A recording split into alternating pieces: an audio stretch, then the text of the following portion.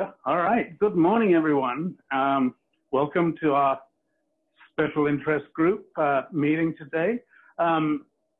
Today a while back I was talking about using some of the more traditional tools, and today we're going to explore that a little bit.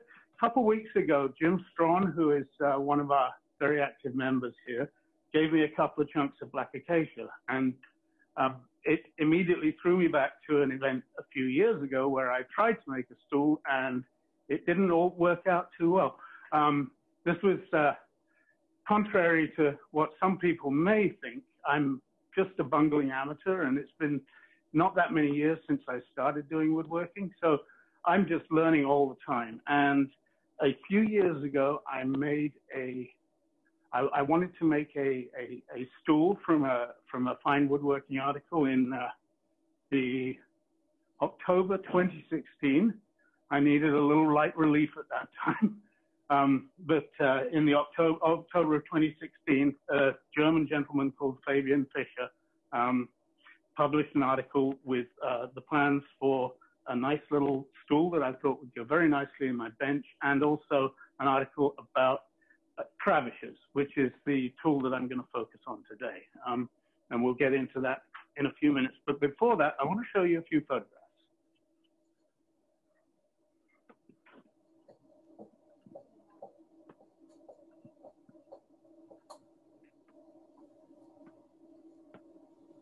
All right, so this is the stool I made. It was made with some black acacia, and it was on the legs had a couple of issues. One is they were made of shimmel ash, which is not the same ash as we buy in the wood stores.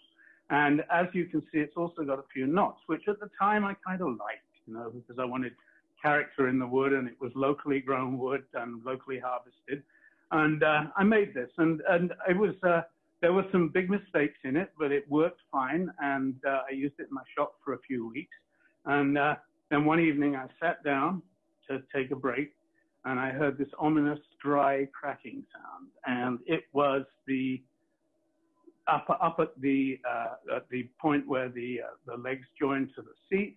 One of the legs had cracked, and it was basically scrap wood at that point. So I kept the seat and chopped off the legs, and eventually put the seat on top on a on another seat that's just a basic shop chair with and it used to have a padded seat, and now it has the wooden seat. So it looks like not very good, but it works. So I've always wanted to repeat this experience and actually make a stool that works. So a couple of weeks ago, Jim Strawn gave me a couple of nice pieces of black acacia, and they were just about the right size to make a seat, such as I've got on the table today. So I took these home, and on Monday I started working with them and started planing them off and doing a little cross-grain planing there. And black acacia is a beautiful wood. When you plane it, it just has this lovely gloss, but it does have some very challenging features. It's got interlocking grain, much in the way that koa does. So it's, somebody's just trying to come in with a bunch of noise. But anyway, it's challenging to plane out. So I was just doing a rough planing here. And then I glued the two together, and then I have a template for the shape of the seat, drew out the template, the shape of the seat, and then bandsawed it out. This is another angle of just starting to cut it out with the bandsaw. And by the end of it, I ended up with this interesting circular hole in a piece of wood and my seat. But I'm going to be needing that wood, as I will show you shortly. So I think that's the end of the photographs. So I came into the shop on Thursday, and one of the features of this seat is that all the legs have at least two angles. So they're compound angles. The back legs are angled at 12 degrees outwards, and I'm sorry, 6 degrees outwards and 12 degrees backwards. The front legs here are a little wider apart, and they're angled at 8 and 15, I think, or the other way around. Anyway, which leads to my point. I came in here the other day, and what I normally do is I use a combination of two ramps that are made up. This one's made up for 6 degrees. I've got another one over there for 12, and you carefully line them up, and you know where your hole is going to be, and you drill through from the bottom using those two angles. Well, I thought I'd save myself some trouble the other day and came into the shop and decided to cut those angles. Yes, yes, that's great. So normally we would, I just got past this. I would have the combination of the two angles there, lay that on a flat surface, and then drill through it with. And I drilled through this with a thank you, forcing a bit. So if you had a brad point bit that big, that would be a very good thing to do it with. Anyway, so I came into the shop the other day, set up the angles and so on. Did beautiful, beautiful holes, lovely, clean, nice holes, and took it home. And what I did was I have a few sample legs here, and I just put the legs in, and I realized very rapidly that my legs were coming out. So these were coming out at 15 degrees instead of 6 degrees. And the same with the front. So it was going to be a ridiculous looking stool. So what I did was, what I'm going to do is I plugged it with some poplar, and I'm going to bring this seat down to somewhat close to where I want to be today. And once it's all cut out and I know exactly where it's going to be, I'm going to use those scraps to make little inserts so that hopefully it'll be barely noticeable of the problem. Because, of course, the problem with this is that on the top here,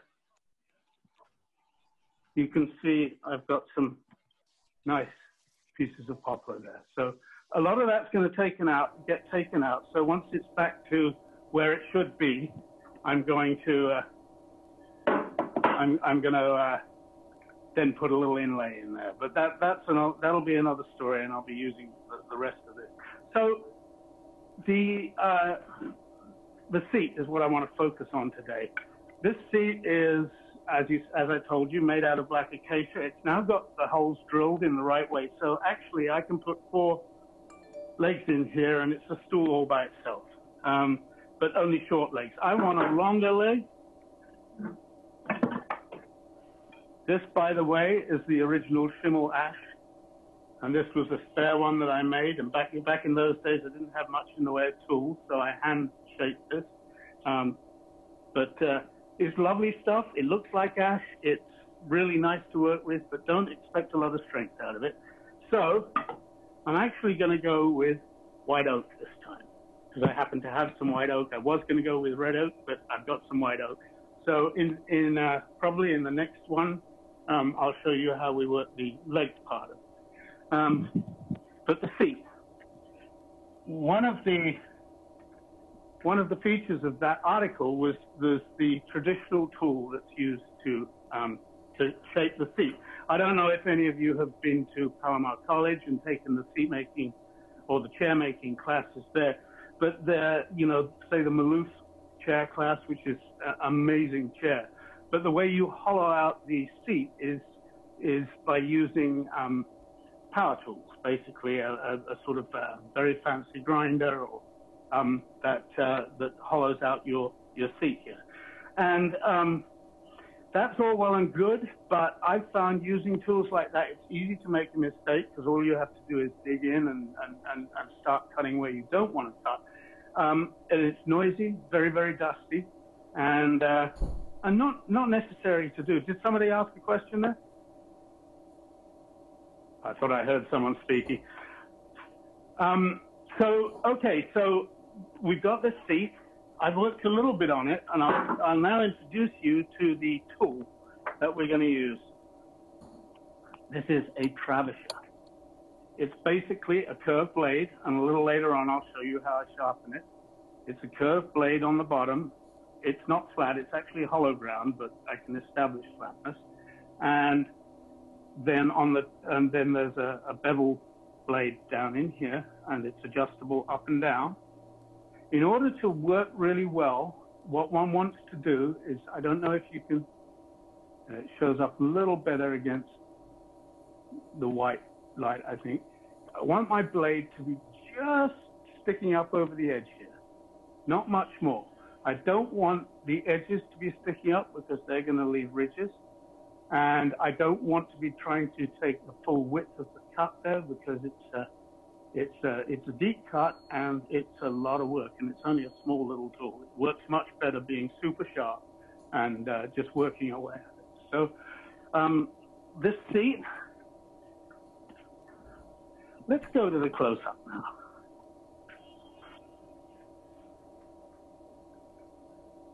Right, nice picture.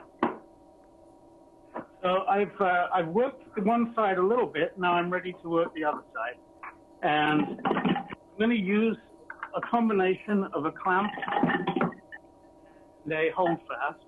I find the holdfast is really helpful because it's easy to undo and to move the piece around. And if necessary, I can also use dogs in here. But I'm going to whack this down. And note that I put a little wooden caul there, because even though I'm going to be cutting this away, you can see I've already got marks here. Even though I'm going to be cutting this away, I want to spare, just get myself in the habit of not putting metal on wood. So I've marked out a few of the critical shapes on the side and on here, and this is what I'm trying to imitate, basically. This is that original seat, and it still knocks around in my shop, and I sit on it, and it's very, very comfortable. And you can just see, even beat up, it's just beautiful, beautiful wood. But this is what I want to achieve. But on this occasion, I want to make it a little thicker. I just want to make it a little beefier. And what I'll compensate for the look of that by putting a bigger bevel on the underside. So what I'm going to work on today is just up the top here. And now, black acacia, I mentioned the grain tends to change very easily. Normally, when you're gluing something like this together and then you're going to be hand working it, you really want to ensure that your grain is all going the right way.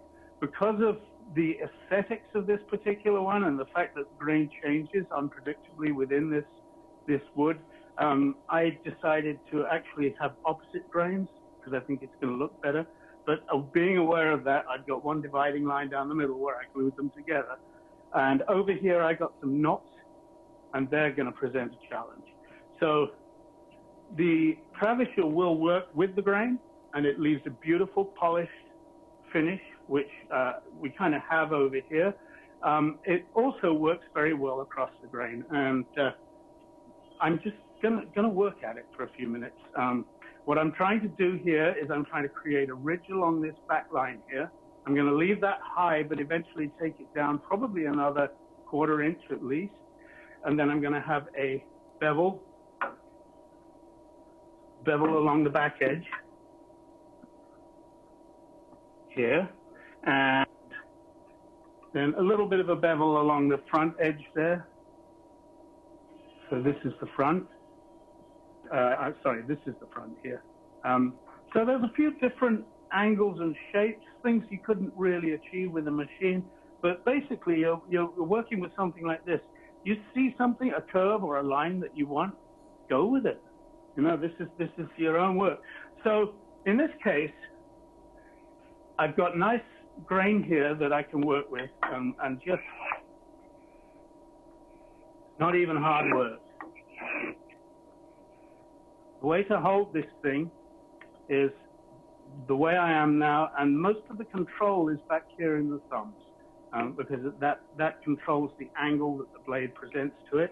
And when you get one of these, which you can buy in a kit or you can buy complete, this was a kit that I ordered from a company called the Windsor Workshop in England. It wasn't that expensive. I want to keep a little ridge down the middle here, so I'm going to kind of make that a dividing point, and you can see that in fairly short order.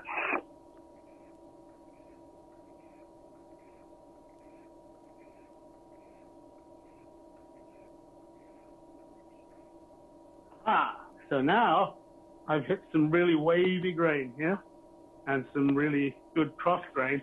So now we're going to go to the other forte of the travisher, which is to go cross grain. And it leaves a rough finish, but we're not looking for a finish yet. We're looking for we're shaping, we're not finishing. So I'm going to stand on my bench because it's moving a little bit, but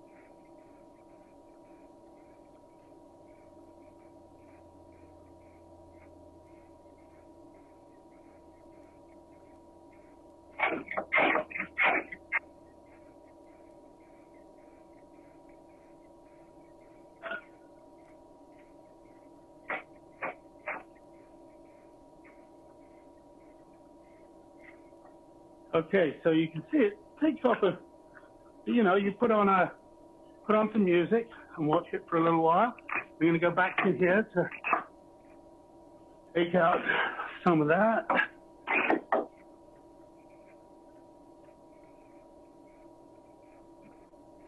You just have to play around, see what works, and remember where you're aiming for. You can also work it towards you. This cross grain is fun.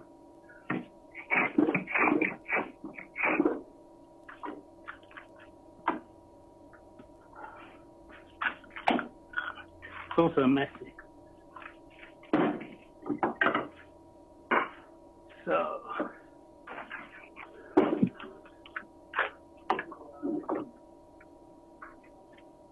I had this all set up yesterday so it wouldn't wobble.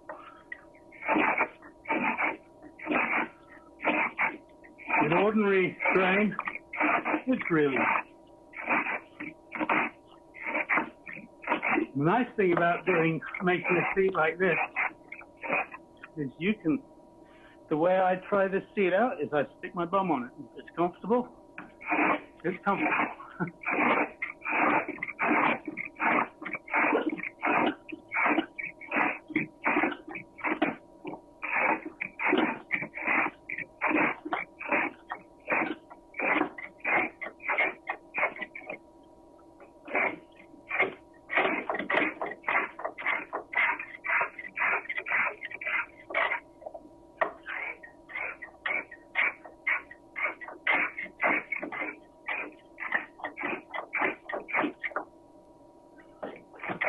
Now, something like this grain here, I might actually use a different tool like a gouge or a spokeshave with that, but we'll continue to work with this for the moment.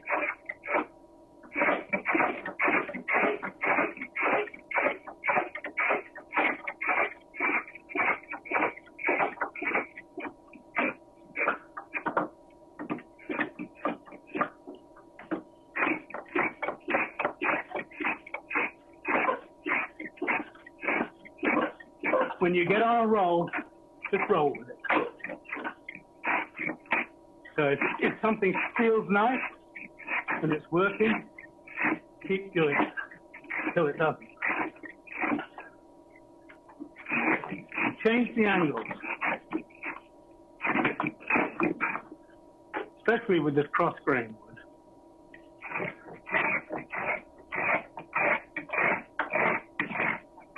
See, that works a little better from that direction.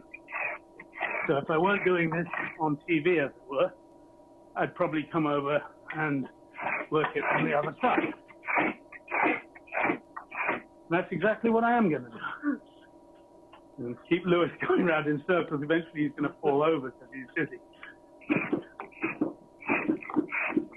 Now I'm working it out a diagonal.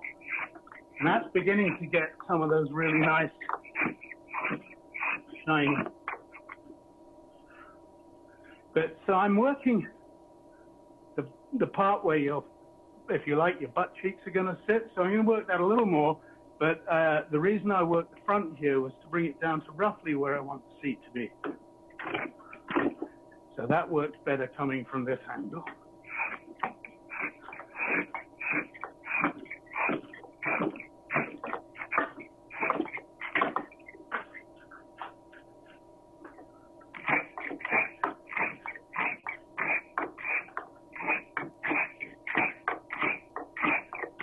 The other thing is, as you work your way down through any piece of wood like this, you get grain changes and angle changes.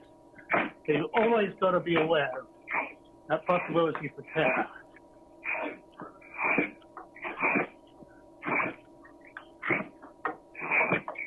And if it gets to the point like here, where obviously I'm now beginning to get tear out, I'll work up to that point for a little while and then come back from the other side.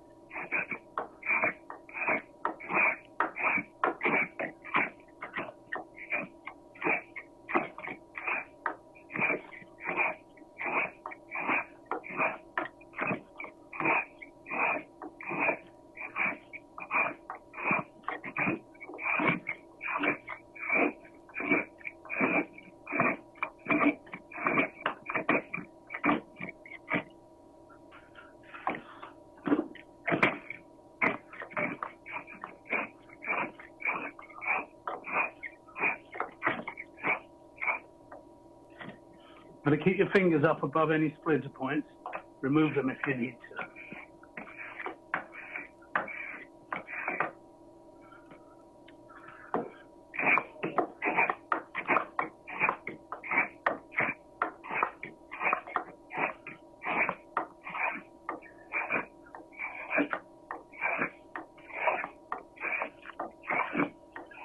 What a tool, huh?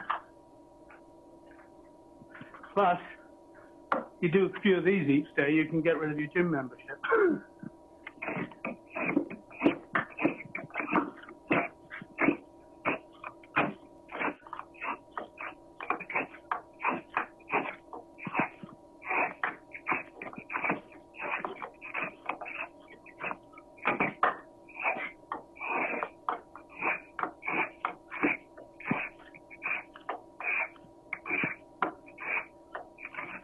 See what an effective little tool it is, taking big old chunks of stuff out. And it makes a big mess very quickly. You end up crunching around.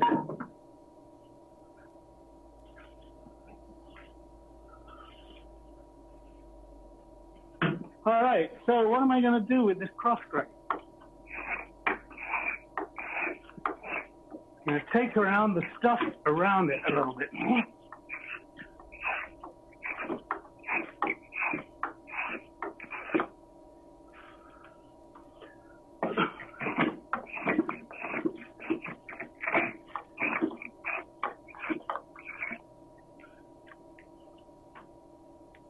See, my one little bit of poplar here has almost disappeared. So hopefully by the time we get down, there won't be too much interference there. Whoa! And one advantage of this is because it's not too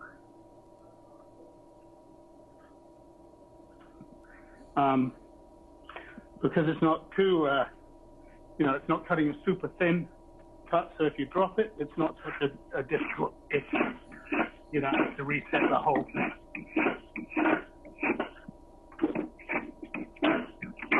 Back to the cross grain work, just to try and get near to these.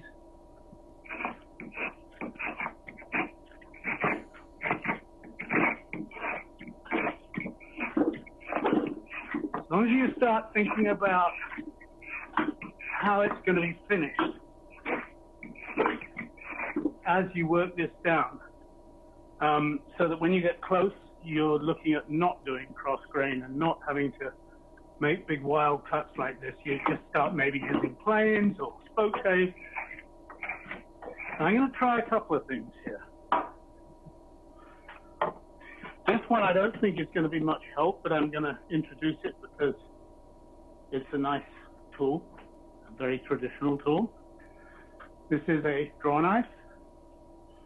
Traditionally, you make a horse for it, specialized horse, and you pull it towards you. That's a lethal knife. If it were in a tool that you could wield at somebody, it would be a very dangerous weapon. This is only dangerous if you mess up. The key to it is that you're holding the tool with your hands, so it should never actually get near your body. But you just got to remember, keep your hands on it, because you can always protect yourself. I've never cut myself on one of these except while sharpening by accidentally getting my thumb on it. But they're really sharp. They're really, really good, and we will use it for actually taking the oak down a little bit. But that won't be today. I'm going to just try it on, if we can go back to the close-up, on this here. And nice thing about this is I can take a little chip out at a time.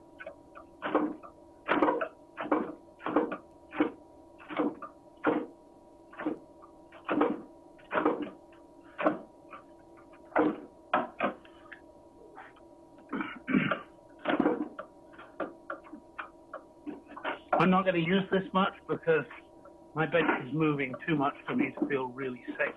But you see, little patience, and that, and Lewis is standing in front of me. So I'm not going to use it too much, but a little patience, and you can see we get, that can be a nice finish there. And then there's a wood-bodied spokeshave. This is specifically good because it's low angle. This is a low angle blade, so you've got a flat blade here and a brass kind of guide in front of the mouth, and there's a little adjustability to it, but the key to this is that low angle blade. It's I think a 12-degree blade, so it really cuts across end grain very nicely. You hear that nice sound?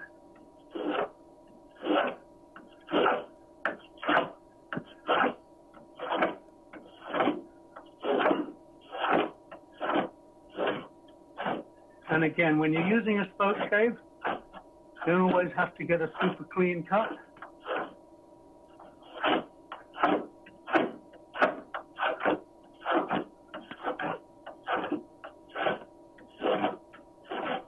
How are we doing for time? Half past. I'm not going to do the whole thing because it's just... Now, this is interesting because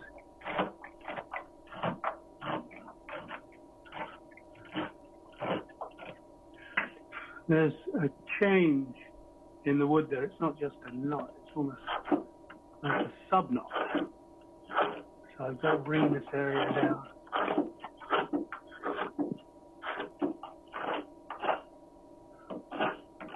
And once a spokeshave gets back to regular grain wood, just sings. A lot of your rounded edges you can shape with the spokeshave.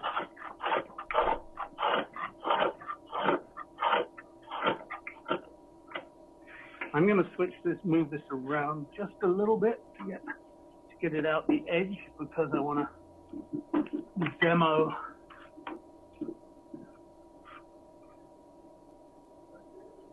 Yeah, that'll do.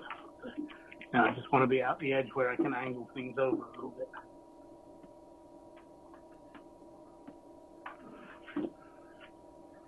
All right, so now with the grain going that way and me cutting that way, this should give me a really nice smooth finish.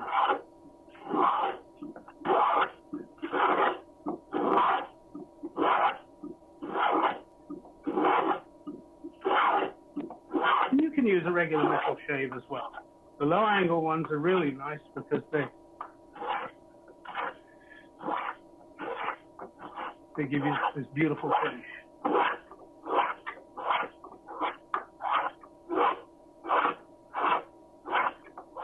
But remember what this is mostly about? So let's see what a travisher does with this.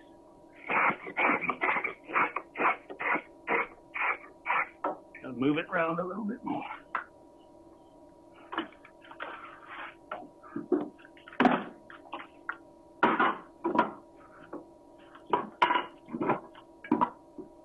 Love hold fast. They're just so easy. And then all you got to do is just add one more clamp, which you'll note has plastic pads on it, so I can use it directly on the wood. All right, let's see whether we can make a difference to this baby with a travisher.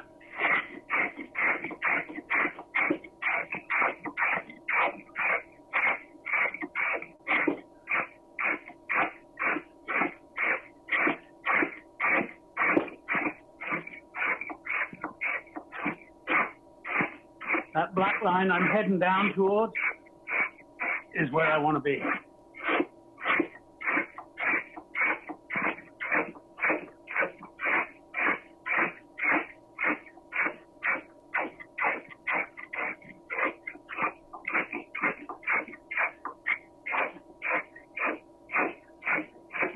Okay, I'm running out of room there. But you can see the general idea. I want to point something out here. When you're on a curved edge like this, and you've got grain running nice, even straight grain running through here, this top edge is what I call a crown, and you've got to watch out because you've got to switch in grain direction there. So now if I want a little bevel on there, I want to go the other side of my crown. And then I'll probably want to try a slightly different angle there, because if I approach this from the wrong angle, that's going to tear up, which when I'm getting close is important. I'm going to see if I can come at it from underneath. If you go cross grain on this, it's a lot easier. At the moment, you have already torn some out there. The moment you start. So you can use this for heavy duty work or fairly light work as well.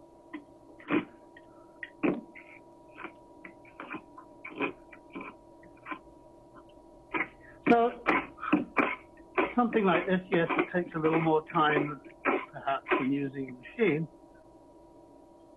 Now here, my line's actually going to come down a little bit, and I'm going to bring it down to this level for the seats. I'm not going to bore you guys with watching me do this some more, but again, I'm cutting now down to where the thighs would be sitting on the edge of the seat.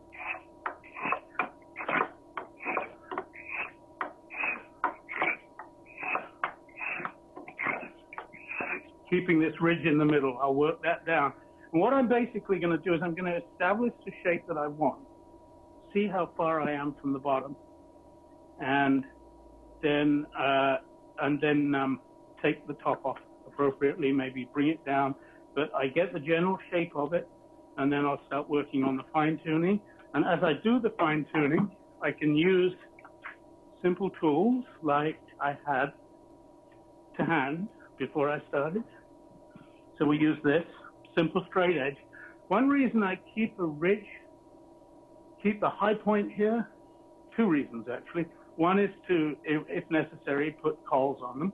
And the other is that I can take a straight edge and run it across here at any one point. I'll undo the clamps.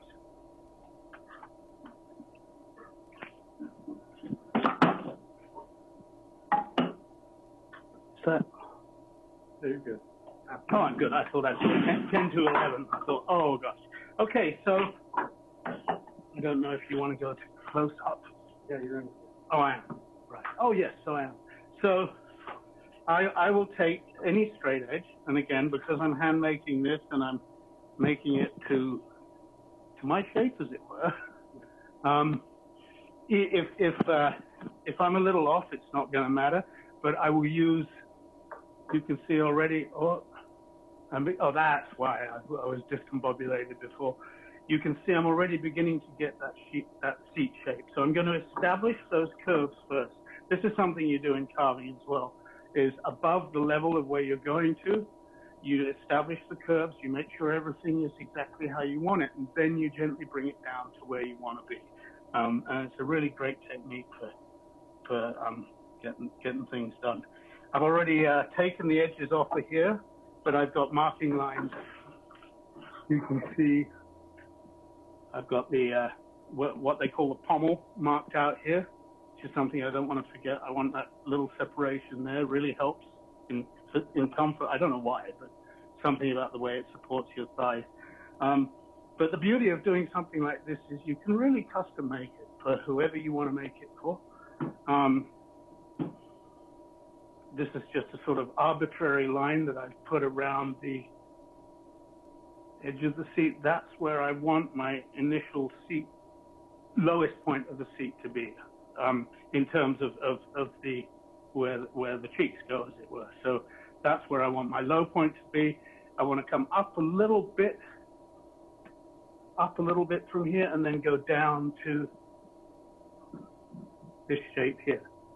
So I've got a little ways to go, but what I have to preserve is a dip here, and then a gentle bump over to here, and then coming up to the edges as well. And again, how steep your edges are is a matter of personal preference. That's what the wood looks like when it's, I just put a couple of coats of shellac on there just to show why I really wanted this particular couple of pieces of wood to work for me. So, any questions about the cross-grain work? I will talk another option for you, and he mentions that in this, is to use a gouge. And again, you can use gouges to take out, to smooth off. You just use the gouge, find where the thread works. I'm not going to do this much because this is not very secure. If in doubt, go cross grain. I'm going to secure this down with at least a hold fast. So you use a variety of tools is helpful, but you don't have to have them all.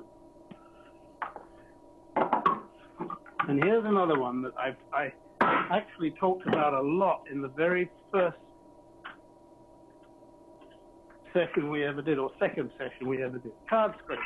So you've roughed it out, you've still got some bits where you've got maybe a little tear out, and so on, but you don't really want to, I'm speaking from a personal point of view, I'm not talking about you as a person, but me, if I don't want to sand it, and I quite likely will end up sanding this, I can use a card scraper. This is again basically it's just a little sheet of steel with a very, very small blade on the edge here and on the edge here, and we create that blade ourselves if we just get them as a standard scraper. And these guys are like miniature planks. You see those tiny little shavings? Those are actually shavings. They're not just scrapings. And that really can take out, there was a rough little bit there. It's not going to give you super smooth, but once you've scraped something like this, you can take 220 or 320 sandpaper. And again, when you're scraping, try different directions. It's coming out smoother when I work this way than that way. Find what works to get a cut and what works to give you a nice smooth finish.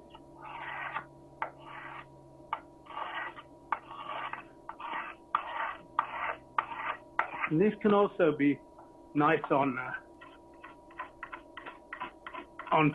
complex thread patterns, not thread, but complex grain patterns like that, but not so, this is a fairly mild steel, and it's a tiny, tiny little edge that you have to keep renewing, but it's a huge tool in trying to avoid as much sanding as possible.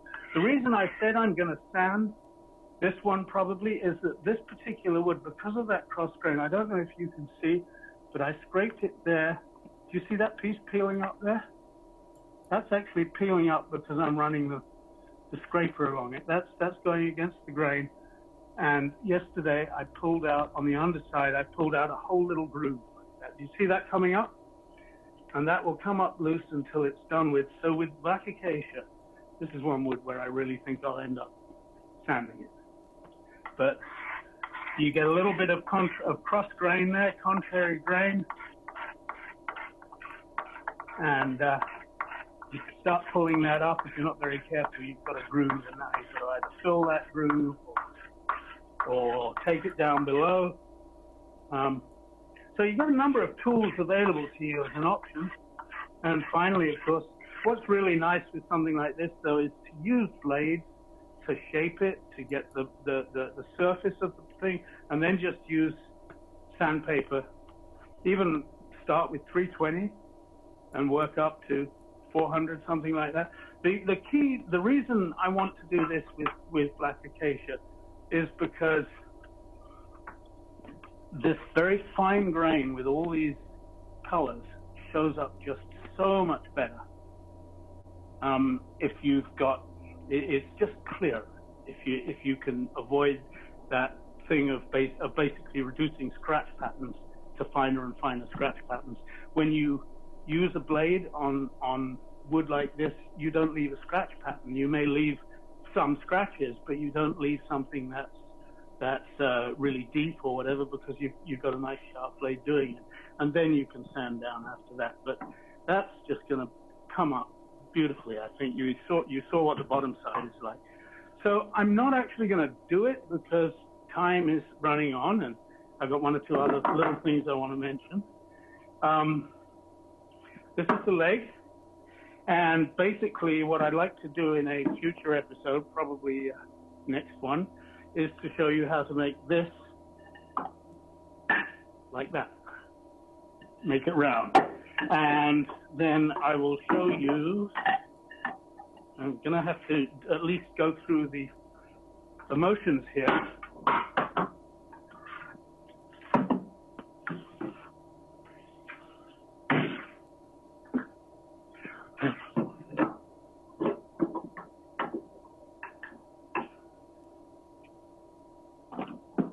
So we're going to get the leg round eventually. I'm getting a phone call. Well, somebody is. No, it's not me. No. That's Danny.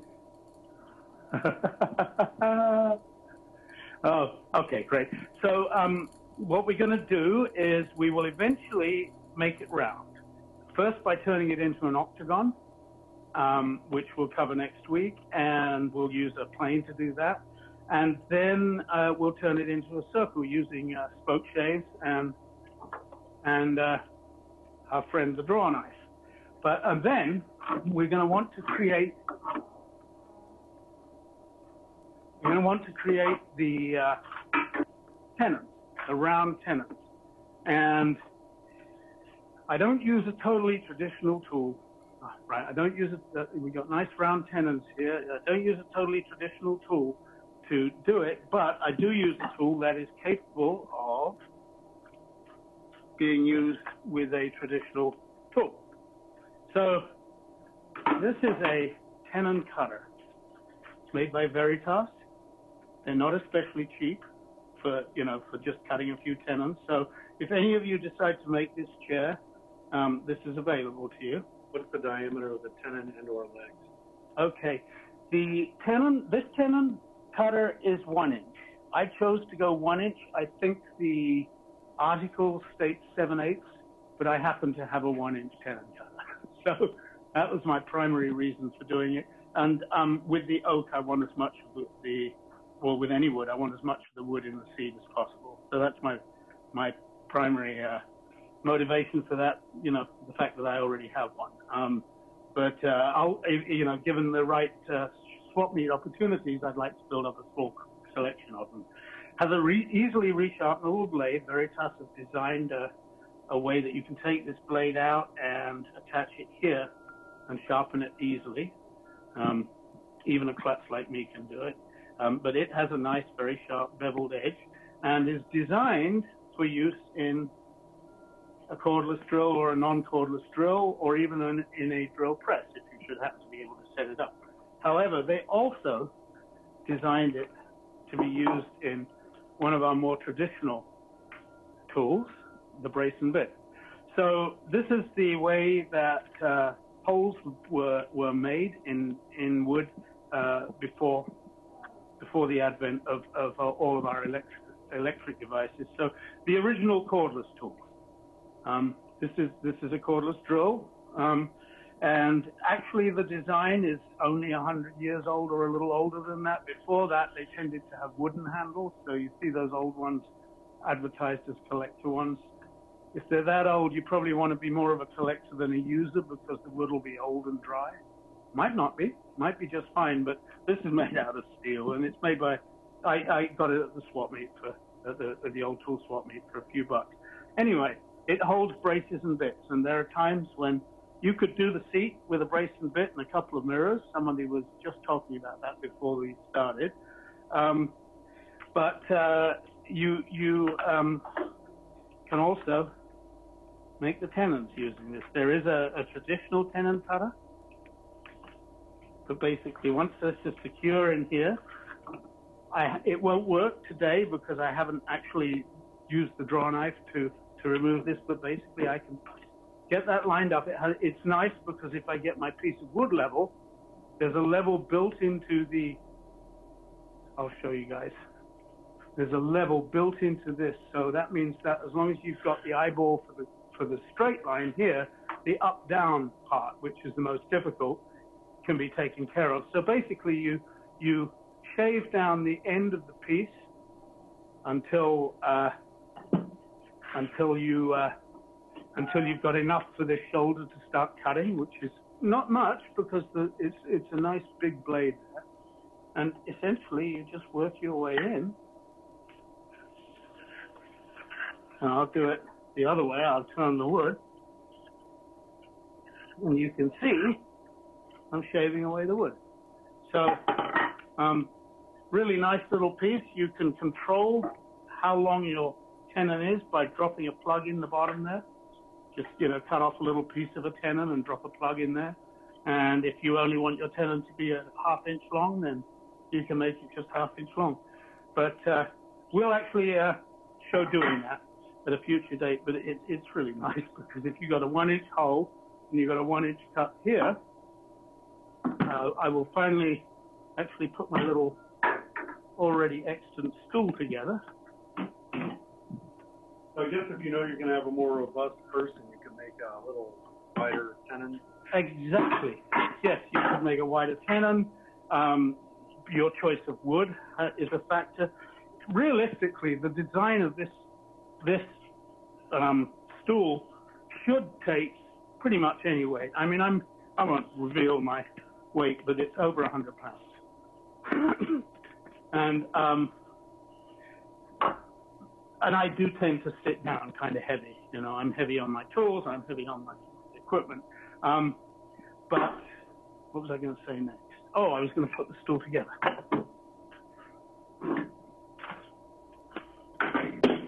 So these, as I say, are just simply practice.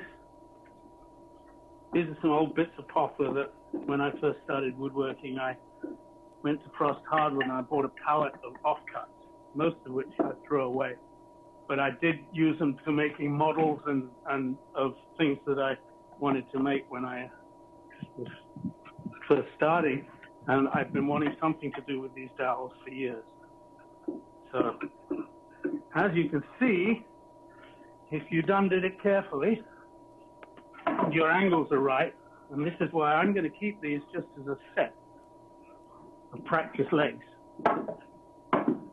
It's actually a sittable on stool as it is.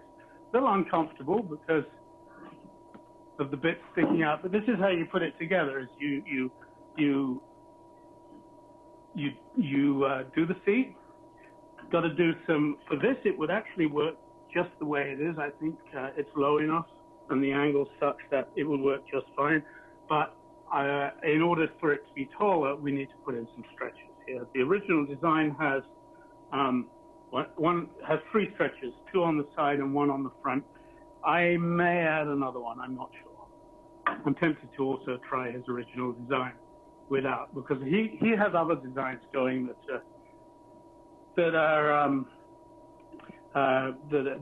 have different angles, and he himself in the article encourages you to play around with angles.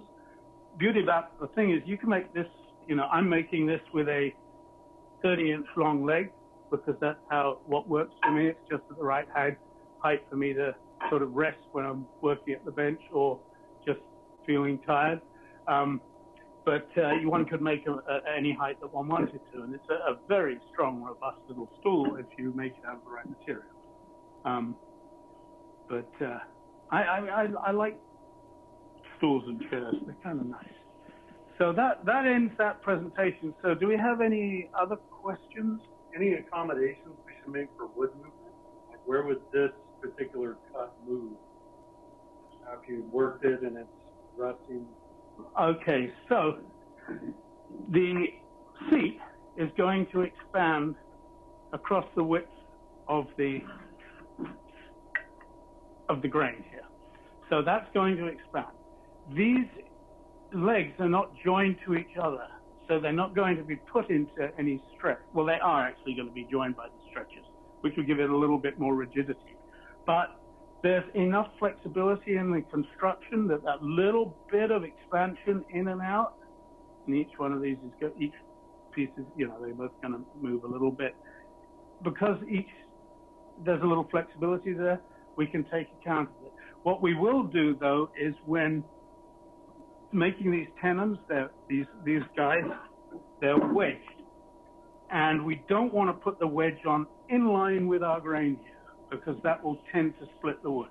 So we put it across the grain.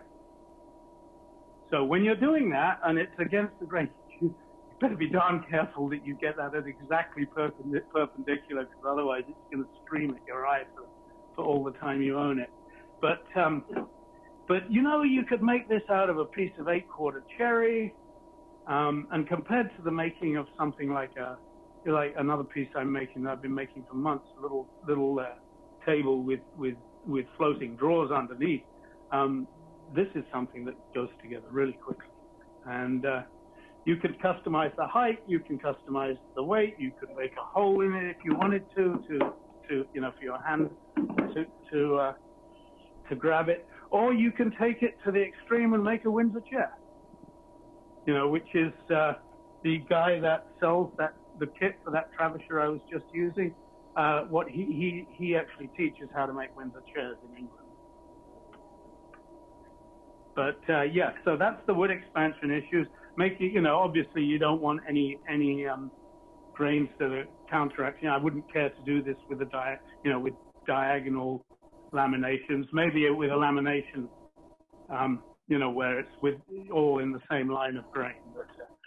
But no, I don't think there's too much expansion to consider here. Cool, thanks. All right. And no other questions? We're at 5 to 11. I'm just debating whether to just do one more small thing. Okay, I'm going to show this off.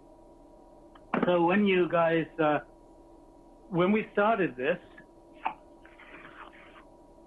whole thing, I used one of the shop planes, a number 62, a low-angle plane that I've been wanting to get one ever since. I started using it and just fell in love with the plane.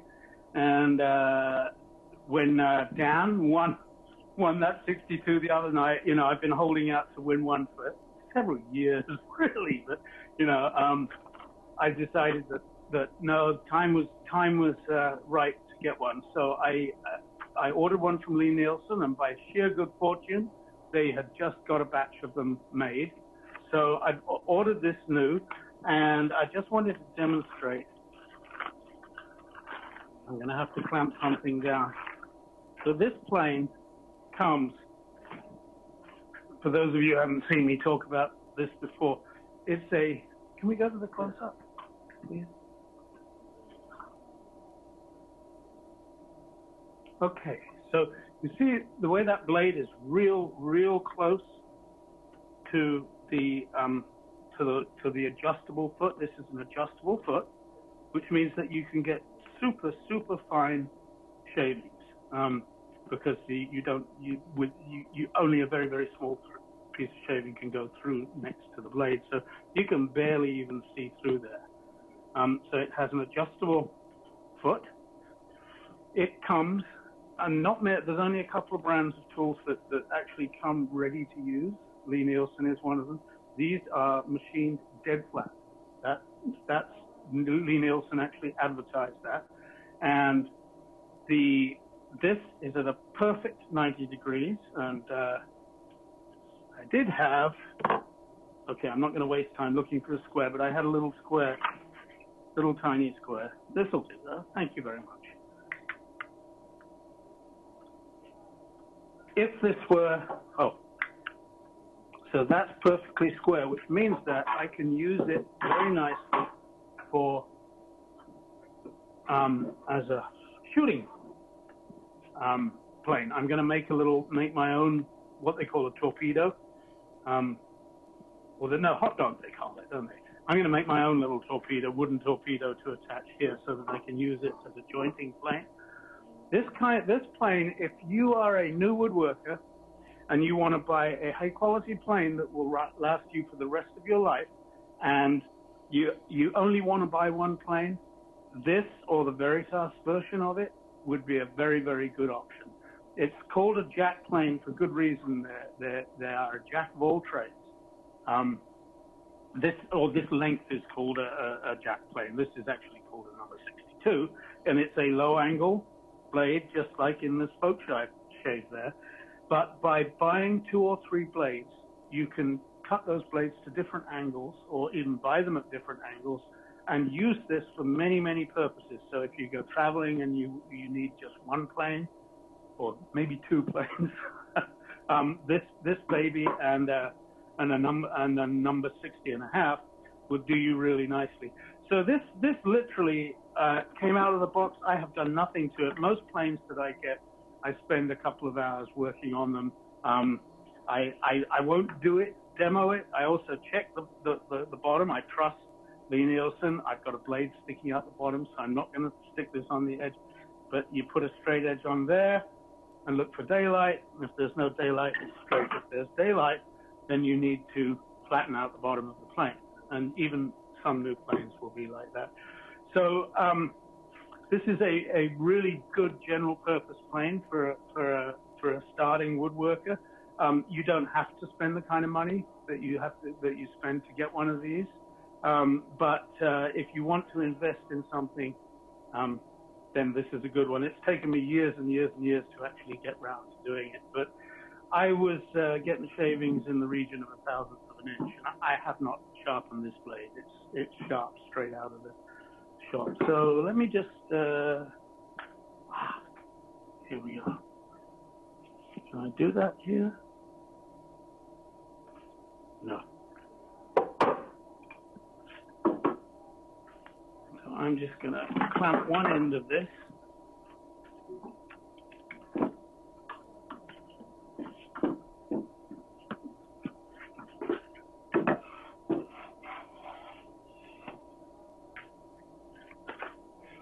Now I'm putting enough force into it that it's making the bench go over.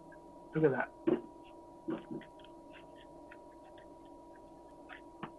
Now that's a fairly thick cut. Whoa. Wrong button. But it doesn't take much to adjust it to a much thinner cut.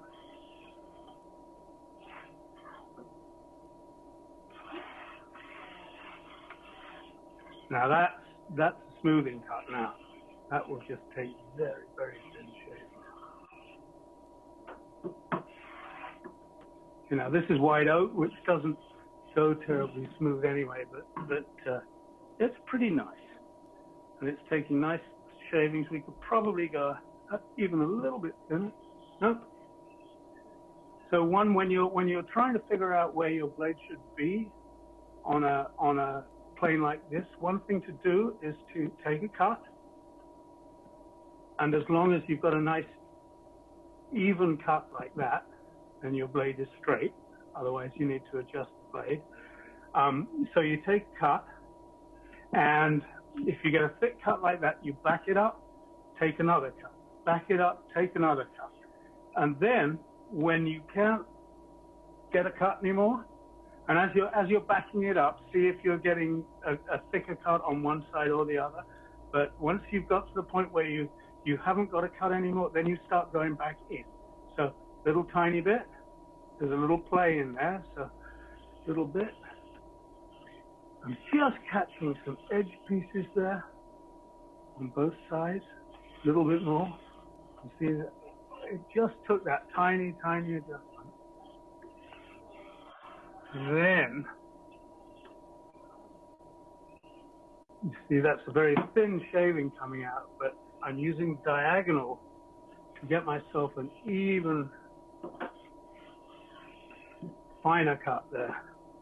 So there are all sorts of tricks that's another way also to deal with contrary grain is to turn your plane like that.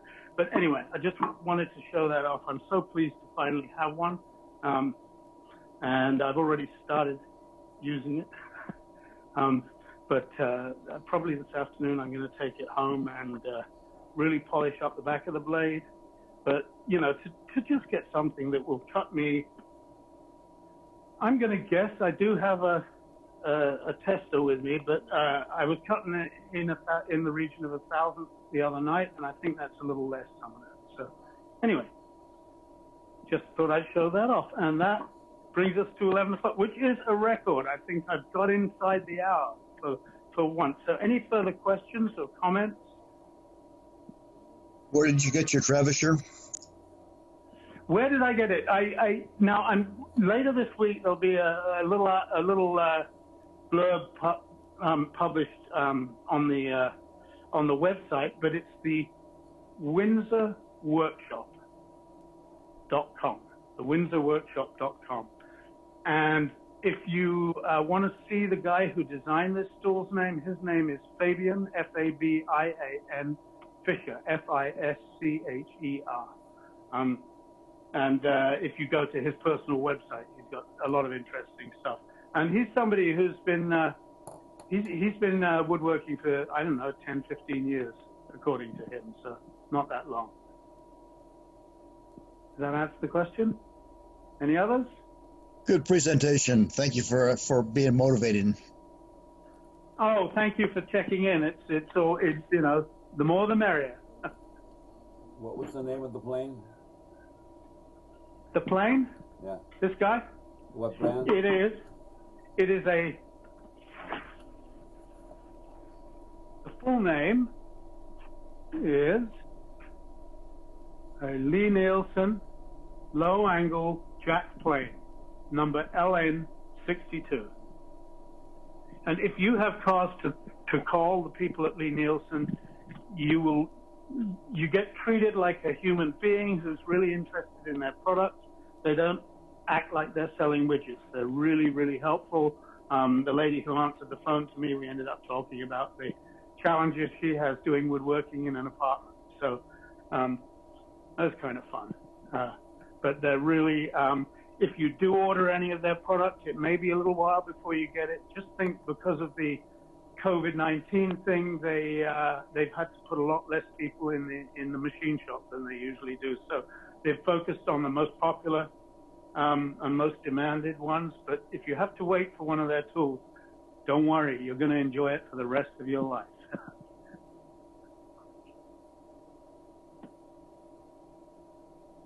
Is that it? Any other questions? So for the future, I think we're going to do another sharpening session soon, and I will probably, I may even combine showing you how to do this leg, because I think I can do that in a fairly short time, with a sharpening session as well. But I'll crystallize that in the next few days and get it worked out. And by the way, if any of you guys and ladies are interested in maybe having a class to make this stool, do let me know. And if not me, I'm sure we could work someone out who could do it, but I'd love to teach a class how to do this or something similar. It's one that's it's got its challenges, but if you're helped through it and you don't have to stumble through it the way I did, then it could be a lot easier. All right. Well, thank you for checking in, and we look forward to seeing you in 2 weeks' time. And just one last thing. I want to say a huge thank you to Lewis. He has stepped in. He's going to be helping out with our maintenance and inventory and so on of our hand tools. And he stepped in as the producer of this little program. And we're very, very grateful for him. He knows what he's doing. What does he look like? So what does he look like, Paul? Let me step away and yes, please step into. I'm sorry. Oh. What do you look like? Oh, would you step into the frame? I look here. Great job. Yeah, Lewis was in one of our intro classes, just the very first one after COVID, the first class from start to finish after the COVID thing started. So he was in just recently, and is a wonderful product of Dallas, making sure that our new members want to do some volunteering as well as coming into the shop. So I signed up for Intro to Woodworking a week before COVID hit. So yeah, good stuff. Anyway, so with that, we're very grateful to have Lewis with us, and I'm sure before you know it, we'll have him in front of the camera as well. Thanks, everybody. Thank you.